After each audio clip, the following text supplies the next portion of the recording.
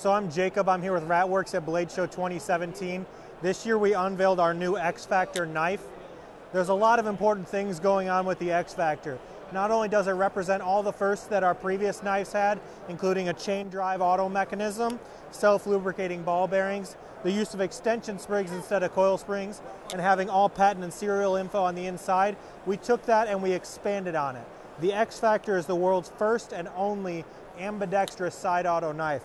So with just a torque wrench and a few Allen keys, you can take this knife apart, switch the button and the pocket clip over from right to left-hand side to operate it however you choose. The reason we chose to do the X-FACTOR is because we wanted to bring something to the market that no one else had or could do. The reason we can use such a large blade and do such a unique knife is because of our chain drive system. No other knife with a coil spring can operate like this and maneuver such a large blade on a side auto. The overall length is around 10 inches open and a 4 1/8 inch blade. And you just need a simple screwdriver? Yep, simple Allen wrench and then a Torx key for the pivot point. It's about a 5-minute job to convert it over. Anyone can do it at home. It's a really easy task to do.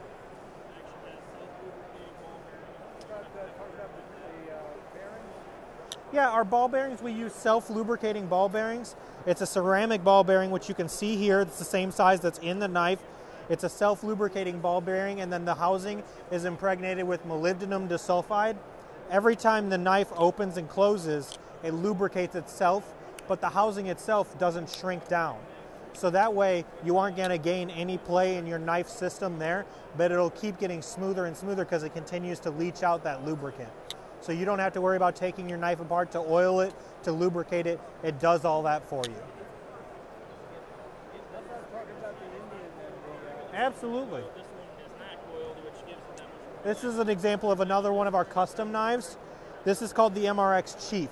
It's themed after the old Indian motorcycle gas tanks from the 30s and 40s. Our owner's father had one when he was a kid and he was obsessed with it. So we went and designed this knife after the lines of the gas tank so that you got a really unique look on the handle.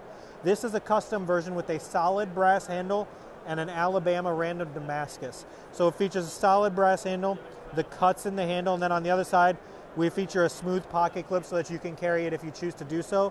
Otherwise it's easy to take off if you don't want the pocket clip on there. Terrific. Thanks a lot, Jacob. No problem.